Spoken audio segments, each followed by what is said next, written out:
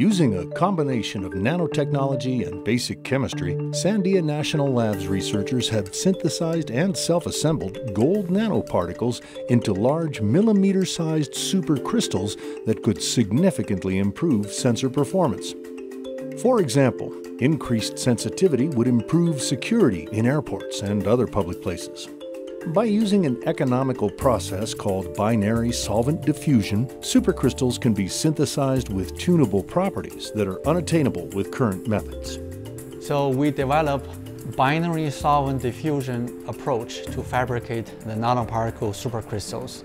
Essentially, we start with a glass tube. On the bottom, we put gold nanoparticle. In this case, gold is example. We put the gold nanoparticle in toluene solvent, and then on the top, we put isopropanol solvents, and then leave in the ambient condition.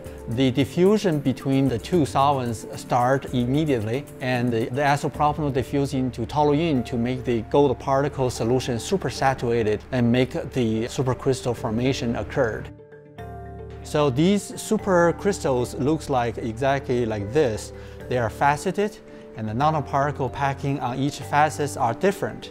So they bring different chemical and physical properties, quite unique and different from current thin films.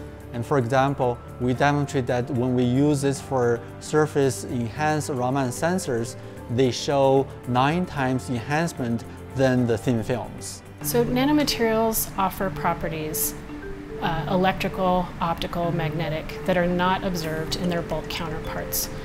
But to realize the potential of these materials, we have to develop processes that allow us to precisely control their size and their size distribution. Scalability allows us to move this process from the benchtop to a commercial manufacturing facility, which is ultimately critical to realizing the application of these devices on a larger scale. With further refinement in controlling the size and shape, we can create a specific type of optical antenna.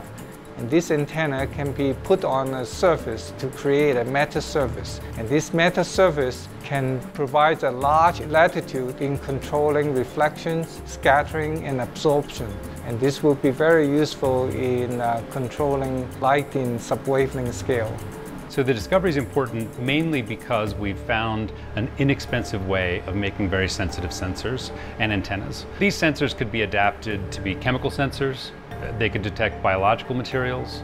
They could be used to detect magnetic fields, electric signals, radio signals. We can improve upon the properties of existing devices and develop new classes of devices. We can improve the sensitivity and detection capability of sensors, new optoelectronics, energy-saving materials, and data storage devices. Even though we use gold nanoparticle to fabricate the gold nanoparticle supercrystals, the material really not much used for make one supercrystals. So essentially, overall, the cost for one supercrystals is only about 50 cents per supercrystal. I think the most exciting part about this is that it's so cheap and easy. We do this at room temperature. It doesn't require expensive laboratory equipment. We could make one right now in just a few minutes.